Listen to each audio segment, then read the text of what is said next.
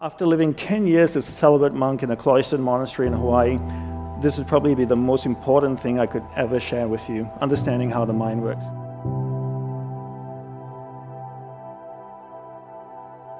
There are two things we need to understand: awareness and the mind. Let's define what they are.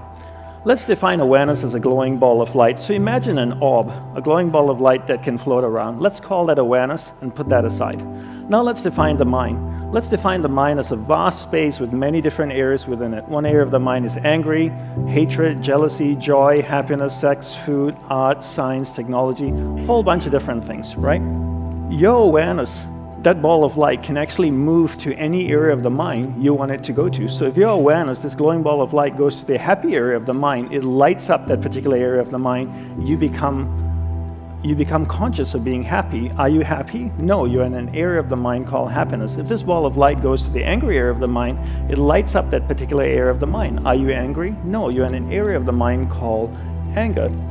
And by using your willpower and your powers of concentration, you can actually take your awareness, this ball of light, to any area of the mind that you want to go to. So life is a manifestation of where you direct your energy. It truly is.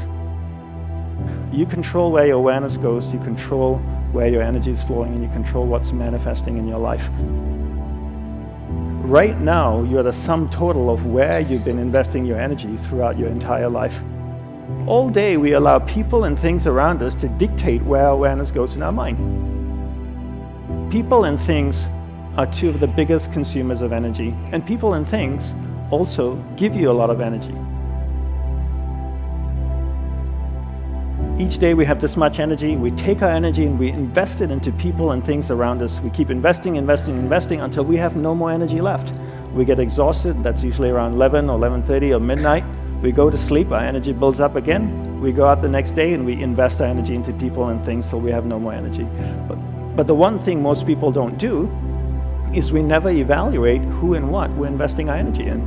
So I always tell people to treat energy the same way you treat money. It's a finite resource that needs to be wisely managed, wisely reallocated, and wisely invested.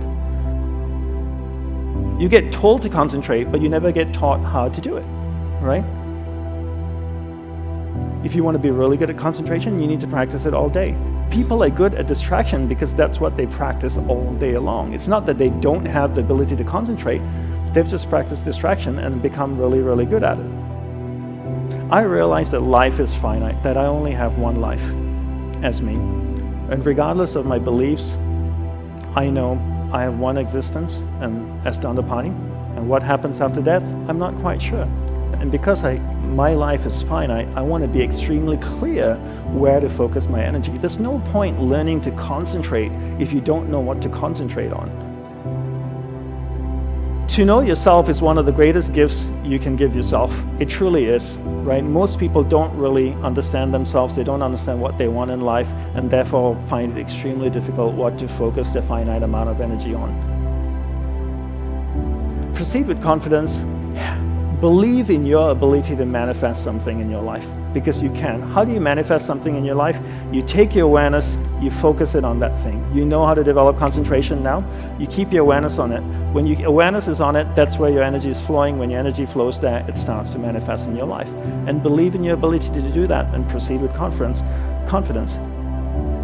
Life is meant to be lived joyously. It truly is. And if you're not happy with life, then something needs to be changed. If you ask most people what do they want in life, they'll always say, I want to be happy. Happiness should never be pursued. Don't pursue happiness. Pursue a lifestyle that results in happiness. And that's for me what I do. I never chase happiness. I pursue a lifestyle where the byproduct of the lifestyle is happiness. In order to find out what the lifestyle is, I need to know what my purpose in life is. In order to do that, I need to spend time with myself each day to find out who and what's important in my life, take that finite amount of energy that I have each day, focus it into those things. That starts to manifest in my life. The byproduct of that is happiness.